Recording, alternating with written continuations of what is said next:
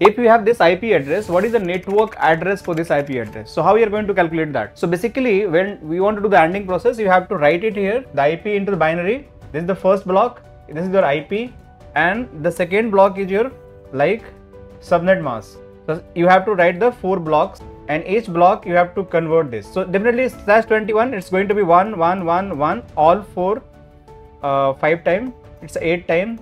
This is going to be again 8 times, and the last is the 5, so it's going to be 5 0 0 0, and then 0 0 0 0 0 0 0 0. This is your subnet mask. This is your IP address. So just do the IP conversion into 100, 155 and 1.0. So you have to use this formula again: 64 32 16 8 4 2 1. So what you have to do that, then you are going to get IP address 100. So 100 you required, definitely the first bit is going to be your 0.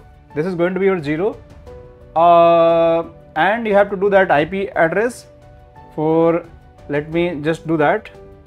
We have to go and do the calculation, just do the mathematical. So 64 plus 32, it is going to be 96. You don't have to use the calculator, you have to do the manually. So this is going to be this is going to be 0, this is going to be 1, this is going to be 1, 92, 96. Now you required 100, so you required 1 this. So this is going to 0 0 0 0. So you have to finally 0 1 1 0 0 1 0 0. This is your 100 you have to convert. Now 155, definitely 128, 128, you just have to do it requires 27. So definitely for 155, let me just make it here. You require, so this is going to be 1, definitely this is going to be 1, second octet.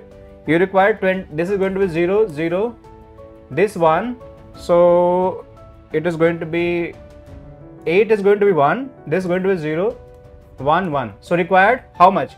If you add 128 plus 16, you just 128 plus 16 is going to 144 plus 8 is going to be 152 plus 2 plus 1, it's going to be 155.